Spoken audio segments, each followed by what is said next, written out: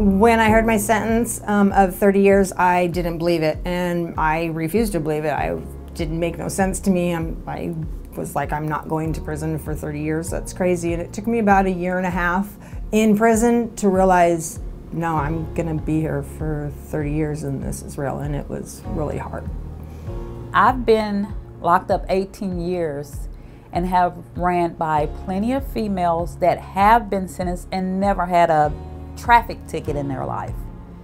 And to just be involved and to catch a conspiracy charge, it can get you life. And that's basically what happened to me. When they read the sentencing, I went to my knees.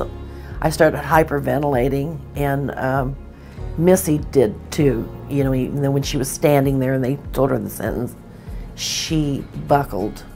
And we just couldn't believe it. The day that I was sentenced in federal court in Fort Worth, Texas, I received a sentence of 19 years, 7 months.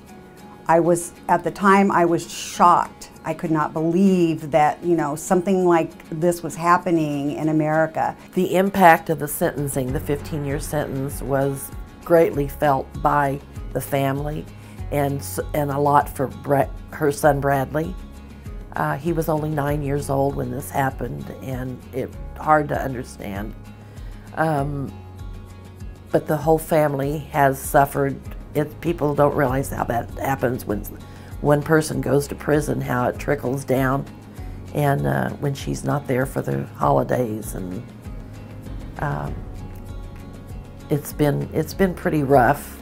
My viewpoint on the mandatory minimum sentences is we don't need to have mandatory minimum sentences, because every situation is different, every person is different. You know, no case is exactly the same.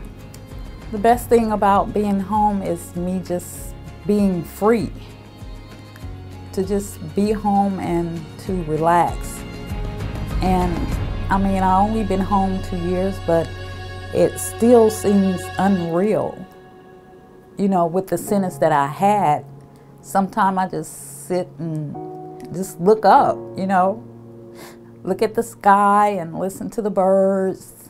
And I mean, it's a blessing to just be home amongst my family and friends and my kids. Too many people are in prison, low-level, nonviolent offenders that are serving horrendous. You're stealing people's lives for a simple mistake that could be fixed in other manners than locking them up, throwing away the key, and destroying so many lives.